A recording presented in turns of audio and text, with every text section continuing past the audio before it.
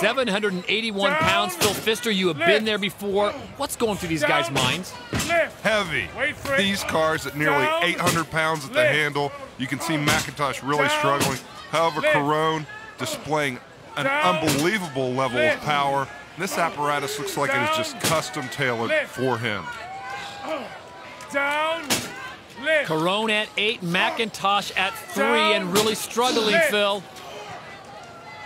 You know, Todd, you can deadlift in the gym, but you just never know on the day of competition how much power is going to be there.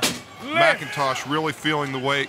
Carone just seeing how many reps he can clock out before 75 seconds expires. And he gets it, so he is the new leader. JF Carone with 12 reps.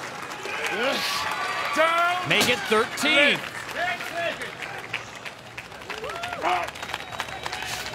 Unbelievable, Todd. I did not expect this level of performance from the Canadian.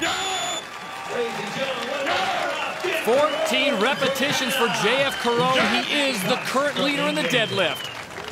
And for 24-year-old Jack McIntosh, not a good performance, just 3 reps.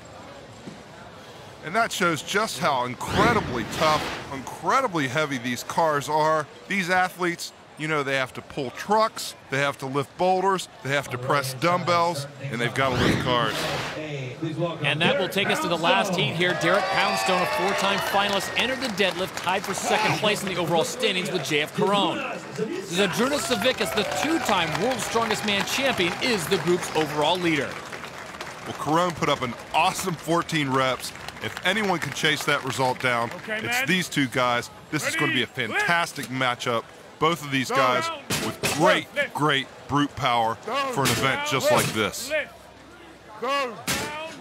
It looks like Poundstone has a little more efficiency, a little bit faster pace, but those 75 seconds leave a lot of room for Big Z to come in and close the gap.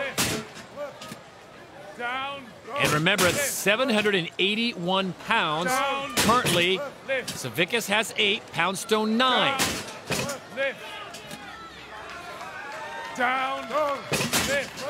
Well, this is close, Phil, with just a few seconds left. Who's going to edge out the last one and possibly get the win? The mark to beat, 14, put up by JF Carone. You know, this is amazing watching two of the world's strongest trying to chase down JF Carone. And I can't believe the guys are tied. No rest. Just over 15 to go. There you heard it. Just over 15 seconds to go. They're both deadlocked at 12.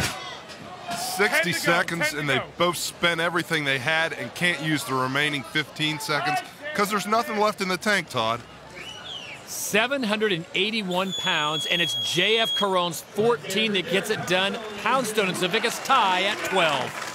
I don't think anyone would have predicted Carone coming out over Poundstone and Savickas. That's the way it played out here in California. Savickas gets 12 ties with Poundstone. So with 14 repetitions in the deadlift, JF Carone gets a 2nd event win, and perhaps more importantly, he picks up 6 points towards the overall standings.